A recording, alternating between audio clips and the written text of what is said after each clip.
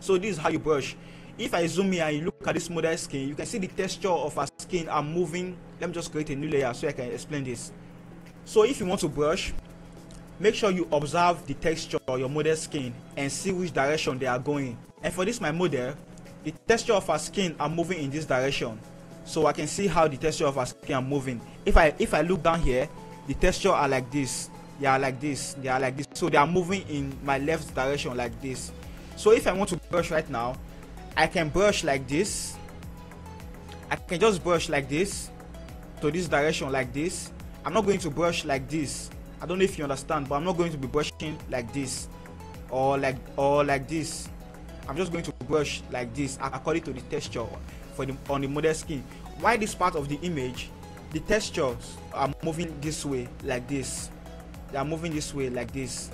They are moving this way like this. So if I want to brush on this other part of the skin, I'm just going to brush like this with my mixer brush like this. Let me erase that. So I'm not going to be brushing like this, no, or like this. So I'm just going to brush according to the shape of my model and according to the textures of the skin. So let me just delete that and brush right now so you can see what I mean. Hi everyone, Tunde here, and in today's video I'm going to be showing you guys how to retouch beauty headshots like this and how I retouch this picture from like this to like this. So let's get started. And this image was taken by an amazing photographer. She is my friend.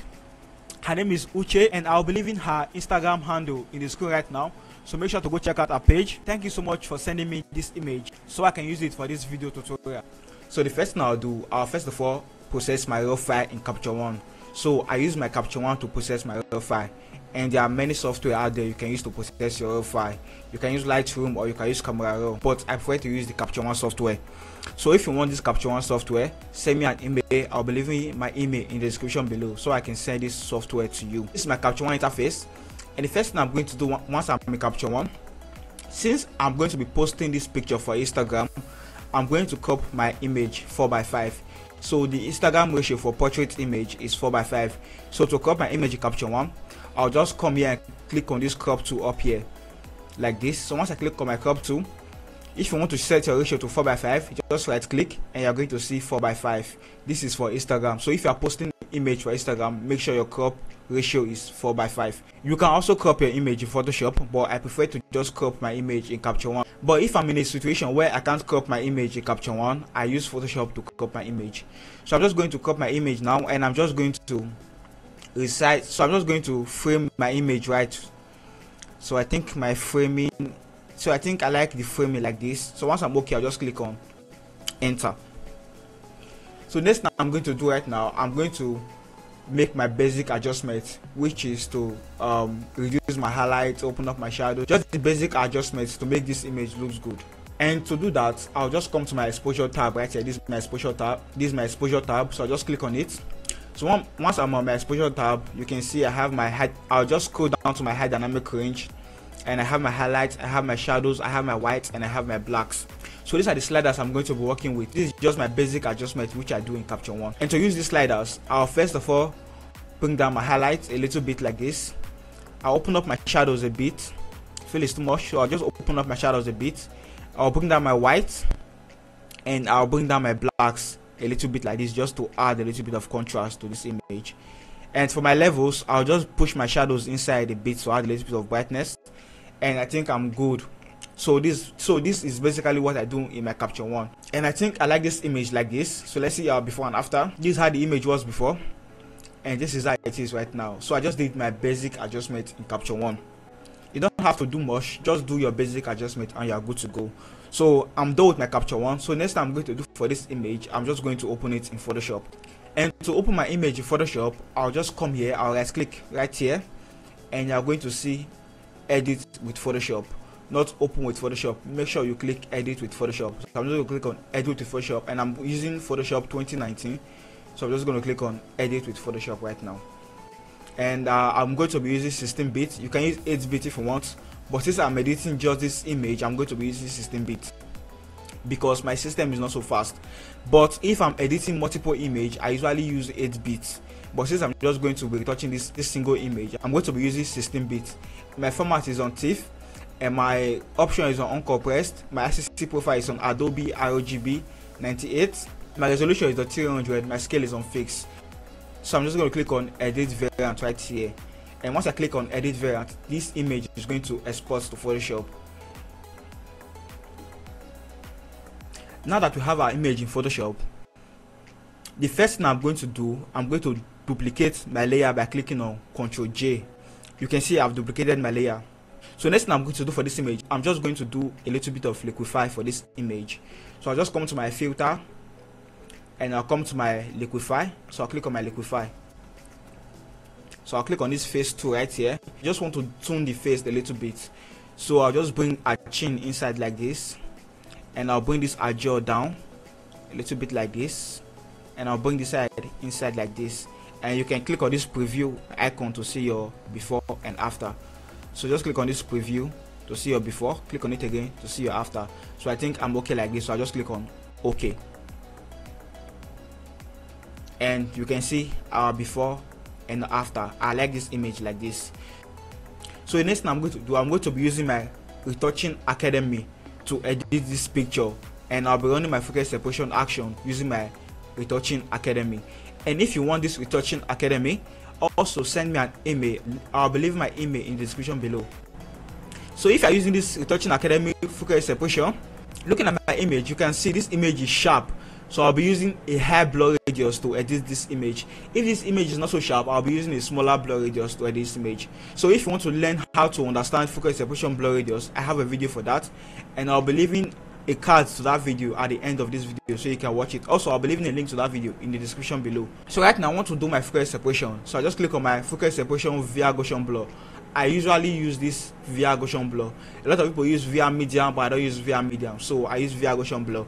So I just click on focus separation via Gaussian blur with my Retouching Academy. So once I click on that, it's going to show me Gaussian blur radius. So for my radius, since this image is sharp, I'm going to be using 9 for this image. So I'll just use 9 for this image and click on OK. The reason why I use 9, because I want to retain more of the texture on the skin. I just don't want the image to be smooth. I want to retain more textures on the skin. But if I want the image to be smooth, I'll just use a smaller blur radius like 6, and the image will be smooth. But I don't want that. I want texture to remain on the skin. So that's why I use 9. So moving on, the next thing I'm going to do right now, I'm going to remove the blemishes on the model skin. And to do that, you can either use your close stamp tool, or use your spot healing brush tool, or use your patch tool. But I prefer using my close stamp tool. If you're using this Retouching Academy focus separation, your textures, the textures on the image are inside this high texture copy. So if you want to work on the blemishes, make sure your high texture copy is selected. So I'm just going to select it right now, and I'll come to my toolbar and just pick my close stamp tool. Once I pick my close stamp tool, I'll just hold alternate to sample from a close by area and just paint over the blemishes like that. Hold alternate and paint over the blemishes. Hold alternate and just brush over the blemishes like that. Hold alternate and brush. So I'll be doing this for the whole blemishes on the image, just to remove the blemishes, and I'll forward this part, and once I'm done, I'll get back to you guys. Okay, we are done. Now let's see our before and after. So these are before and these are after.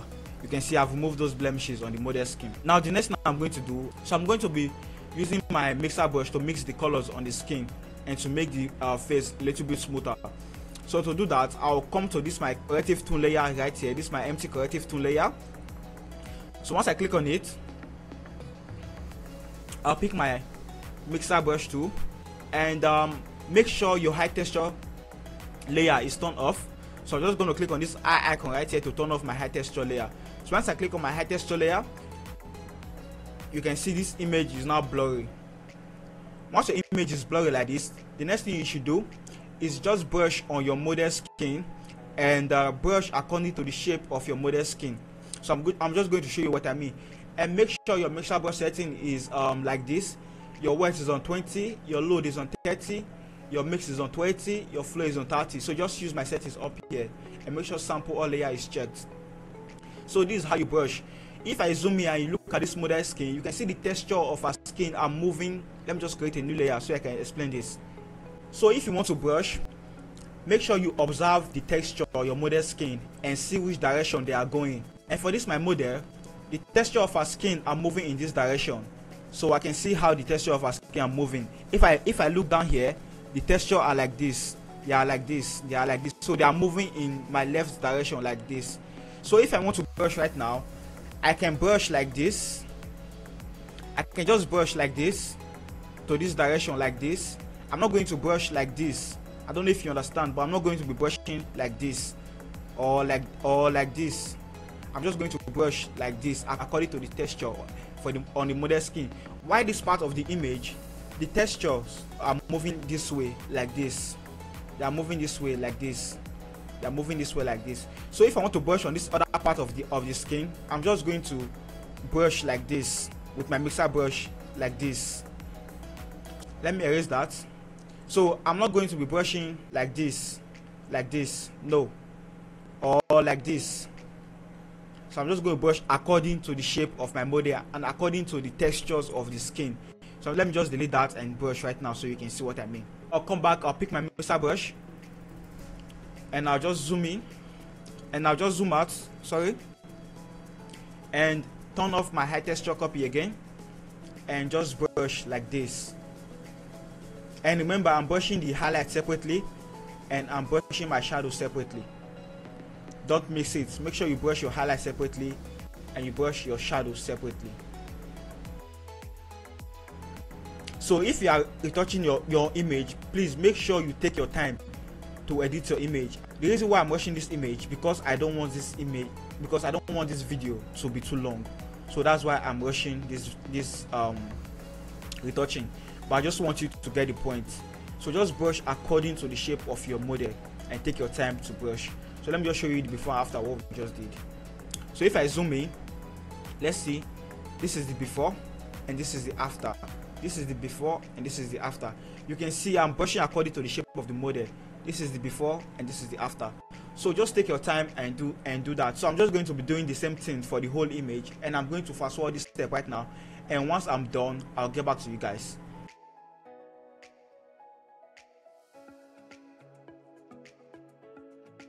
Okay, we are almost done. And remember, if you are brushing, don't just zoom all the way in like this and start brushing. No, make sure you zoom out and see where you are brushing, because if you zoom in like this, you are not going to see what you are brushing, and once you zoom out, your image is not going to be looking good. I think we are done. Let me just turn on my hair texture so you can see. Wow, you can see how good this image is. You can see how good and sweet this image is, and you can see the image has texture and is looking smooth. So your image doesn't have to look all flat and too smooth for you to have a good image. You can still have texture on your image and your image will look smooth. As you can see this image, you can see it has texture and the image is looking smooth and good. So let's see our before and after. So this is our before using our mixer brush, and this is after using our mixer brush. So let's see our overall focus separation before and after. So this is our before focus separation, and this is our after focus separation. This is before our focus separation, this is our after focus separation. You can see how good this image is. If you've learned anything from this video so far, make sure to hit on that like button so that more people can see this video and learn from this video. So the next thing I'm going to be doing for this image, I want to even out the skin tone. I want to make the skin tone look even. So I'm going to be doing that using gradient map. So I'll just come to my gradient map, click on my gradient map, click on the normal black and white. Make sure your gradient map is on black and white. Select your black and white color and click on OK. So once you click on OK, invert your mask. So just, this is the mask right here that you are inverting. This is your gradient map. Invert it by clicking on Ctrl I to invert. And once you invert, come to your gradient, click on your gradient like this, and this black part contains the shadows and this white part contains the highlight. So I'll just click on my shadows like this. So once I click on my shadow, I'll click on color and pick on any shadow area on my image that I want all my shadows to look like. And for the sake of this image, I want all my shadow area to look like this part right here. This is the shadow area, so I'm just going to click on this part right here. That all my shadows are going to look like that part right here. And once I'm done, I'll click OK. And for my highlights, I'll click on this white right here, and I'll click on color So once I click on color, I'm going to pick a part of my image which I want all my highlights to look like. And now for this and I want all my highlights to look like this nose right here. So I'll just click on this nose right here, and once I'm done, I'll click on OK. And to get my midtone, I'll just click on this place right here. So once I click on it once, it's going to show me a box like this. Once I click on the box, it's going to show, I'm going to click on color again, and right now I'm going to pick which area I want all my midtones to look like. And I want all my midtones to look like this part right here. So I'm just going to click on this part right here because I want all my midtones to look like that. Once I'm done, I'll click on OK, and I'll click on OK again, and I'll hide my gradient map properties like that. So the next thing I'm going to do, I'll come to my layer, this layer which I inverted. I'll pick my normal brush tool.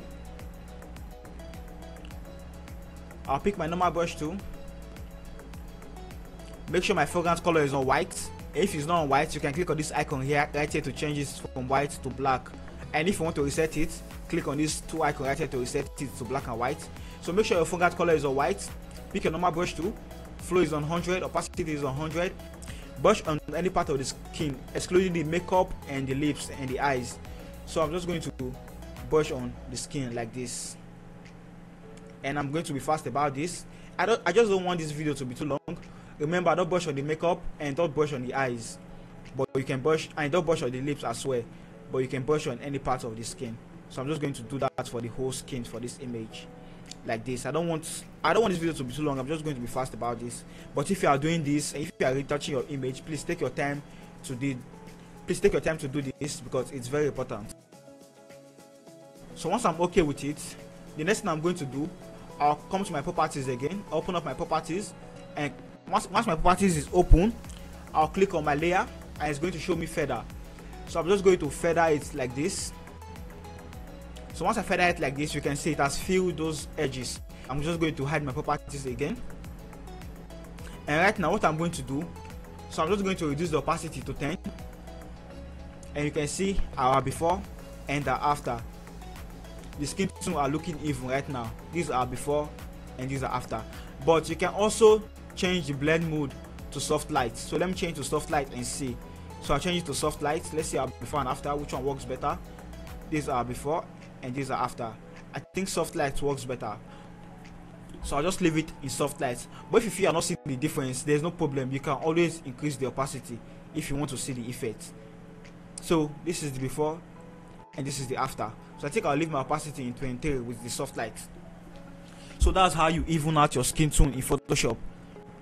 So guys, I don't want this video to be too long, and because of that, we're doing a part 2, which is the continuation from where we stop on this video on my next video. So if you haven't subscribed yet, make sure to hit on that subscribe button and turn on the bell notification so that when I post the part 2 of this tutorial, you can get a notification and you can watch the continuation of this video.